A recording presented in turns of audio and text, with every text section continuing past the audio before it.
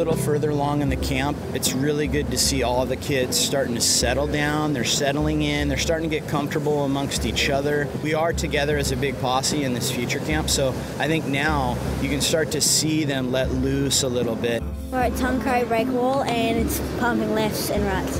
Really fun, really fun. So today we're just going to get the kids in like a normal heat environment, normal competition that they've had, working on the goals that we've set for them.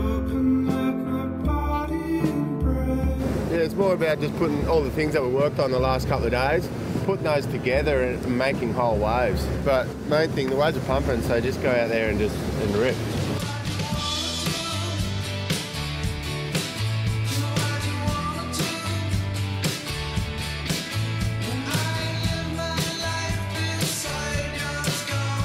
Go as hard as you want in that first turn. You're ripping.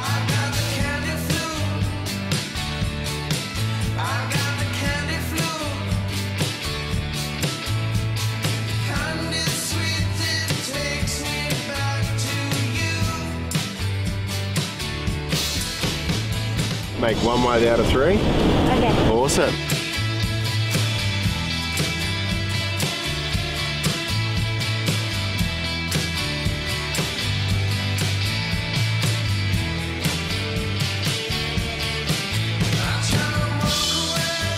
That's the best way to eat so far. Oh, nice. The drill that we're about to do is just a follow-up from the event, trying to get that freedom and that creativity back. 20 minutes just to go as high or as hard as they possibly can.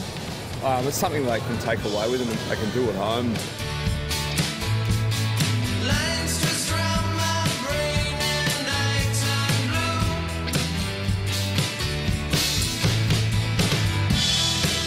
If we can start to get them thinking 5 years from now and kind of mind surfing what the future will be like and start to deliver that, they'll start to give us a better idea of what they can start to work on to actually hit those levels. It's not all about landing everything. You can go out and just try stuff that's really big.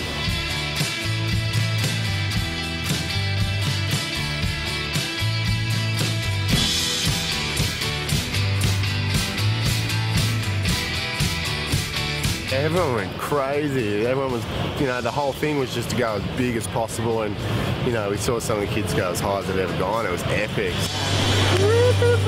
So today we got all the kids together, some of the older kids, some of the younger kids. We split them into 2 heats with the aim to find a winner and a runner-up from each heat that we were going to put on the dais and have them make a speech. You can be a good winner or a bad winner. Just thank the other guy you're surfing against, or the other girl you're surfing against, Especially if they push you to the limit.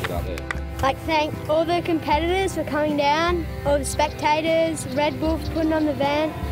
Yeah, Huey for giving some good waves, and yeah. My whole thing with this camp was to show them what can go right and wrong when you're travelling. If you're unorganised, you show up places and you haven't got a reservation, there's no hotels left. Sometimes you've got to sleep on the beach.